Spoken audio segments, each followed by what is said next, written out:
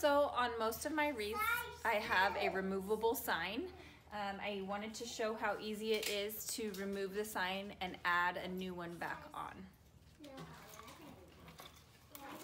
So on this one here, what I use is pipe cleaner. And so typically I will stuff the pipe cleaner in there, and you're just going to take it here and unwind it. Is there a picture thing? And then you'll do the same for the other side. It's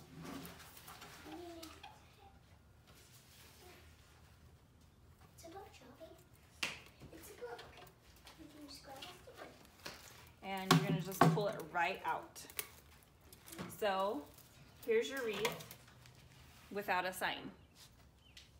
You can also add different signs that I have available, such as a welcome. And I'm gonna show you right now how I do that. So when you purchase this sign, you can let me know if it's an extra sign, if you want me to put these pipe cleaners on the back to add to your sign, or to your wreath. And so what I do is I just bend it in half, a pipe cleaner, and I'm using brown just because it matches the grapevine. And so you know where the half is, and I staple it on.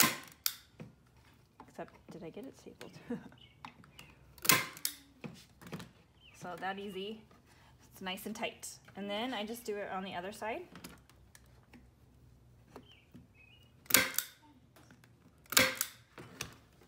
Okay, let me just adjust this so that you can see the wreath. So for this wreath, same thing, I'm just going to see where I want to put it on the wreath, and I push through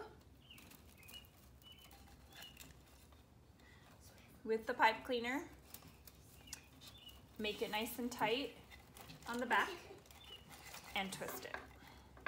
So you're just gonna twist it. Okay, sometimes after you do this one and then this one, you might want to tighten this one more, or maybe both of them, but you just want to get it on the wreath first, see where you want it.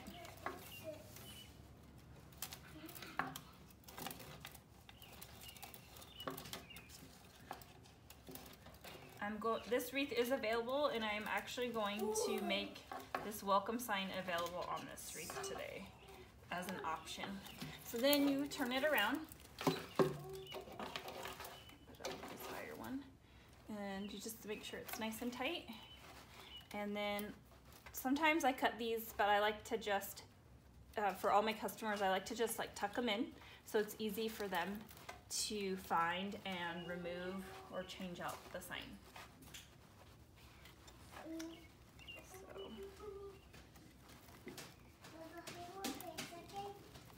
Just that easy to remove and add a new sign.